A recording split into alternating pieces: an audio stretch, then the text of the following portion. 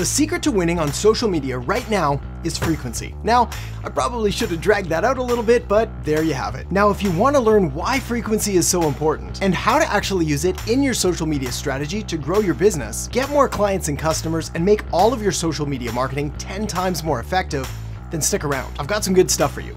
All right, let's get to it. All right, first things first. When I'm talking about frequency, I'm not talking about energy or vibrations or power of attraction or anything like that. Rather, I'm talking about it in its most literal and mathematical sense. Frequency is the rate at which something occurs or is repeated over a particular period of time. Or in other words, the number of times your business is showing up in front of people on social media. Now, there's a number of different ways you can get your business to show up in front of more people on social media, including the strangely popular brute force method. This is where you do everything and try to be everywhere, cranking out 100+ pieces of content a day and trying to be both present and active on a dozen or more different social media platforms. And that, my friend, is bananas. For 99% of businesses out there, this brute force method strategy is overwhelming and ineffective. So I'm gonna give you a better way. But first, why does frequency even matter? And why is this the secret to winning on social media right now? Great questions, my friend. Great questions. So here's the deal, or the secret, if you will, that makes frequency so important. And then we'll get into the tactics to actually leverage it in your business to make all of your social media marketing 10 times more effective. The first thing that makes frequency so important and so effective is that we, as a human species, have been programmed and conditioned and essentially hardwired to associate frequency with trust. What this means is that the more times you see something, the more likely you are to trust it. After all, if you keep seeing something over and over and over again, surely it must be okay. Or at the very least, it won't try to eat us.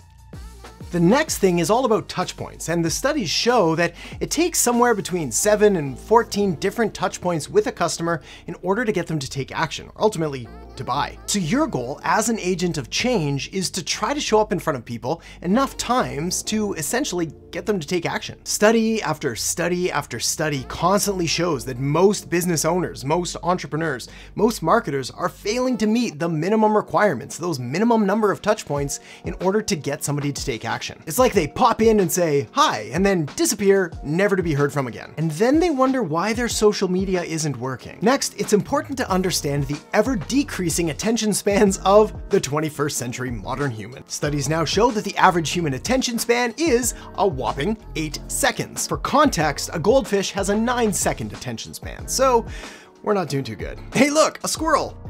Point is, as great as you and your business are, well, people have low attention spans, and they forget things. They get busy, they keep scrolling, and they move on. Obviously, one solution is to try to create better, more interesting, and more engaging content. But the other solution is simply to show up more often, reminding them of your greatness and showing them about your ability and availability to help them solve their problems. But like all things, there's a right and a wrong way to do this. The wrong way, as I've already covered, is to try to do everything and to try to be everywhere and completely burning yourself out in the process. Right way, on the other hand, well, let's talk about that now. When it comes to social media and marketing, and business actually, well, the single biggest mistake you want to avoid is doing the wrong things in the wrong place for the wrong people. I appreciate that sounds completely obvious, and yet I see the same mistake being done every single day. The flip side of this then, of course, and the secret to actually winning on social media is doing the right things in the right place for the right people. This is the foundation of all marketing strategy.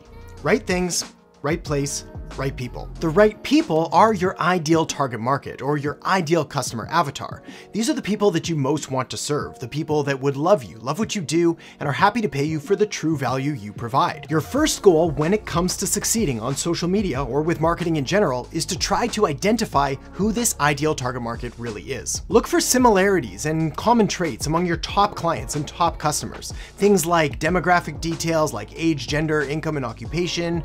Are there overlapping traits in geographic details like different cities or states or provinces or countries that they live in? Or are there common traits or sort of personality characteristics that are psychographic details like what values or attitudes or lifestyles do they all seem to have in common? And by all, I don't mean all, I mean your top customers, your top clients, and the ones that you really want to attract more of. Once you've got the right people identified, it's time to move on to the next step, which is the right things. The right things in the context of social media marketing are the pieces of content you're going to create that speak directly to your ideal target market. Your goal here isn't so much to explain or educate.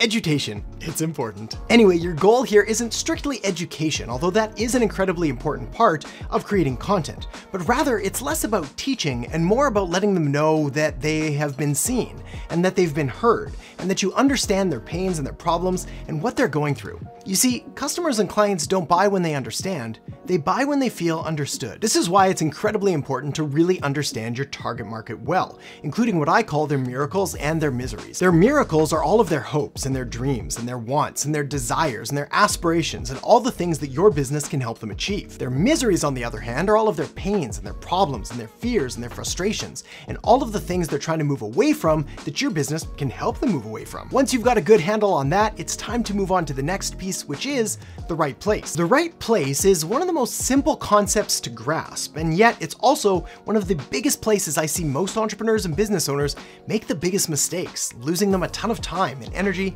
and money. You see, when it comes to your ideal target market, odds are pretty good that the vast majority of them, 80% at least, are probably all congregated on 1 or 2 or maybe 3 different social media platforms at most. If you're serving a market of, say, people aged 35 and under, well, take a look at Instagram and probably YouTube. If you're serving a market of 35 and older, take a look at Facebook and also probably YouTube. If your target market is made up mostly of women, well, take a look at Pinterest. And if you're in the B2B or business to business space, well then obviously you're gonna wanna look at LinkedIn. The point here is that there's no need to do everything and be everywhere, because your ideal target market, they're not everywhere. Rather, they're on just 1 or 2 or maybe 3 different platforms. So any time or money or energy you invest going after all the platforms that they're not active and not present on is a complete waste. I call these other platforms where your target market isn't active and isn't present the marketing wasteland, and simply avoiding the wasteland is one of the fastest ways to improve the results of all of your marketing. The key though to really pulling this all together is to make sure that you're following a strategic marketing plan.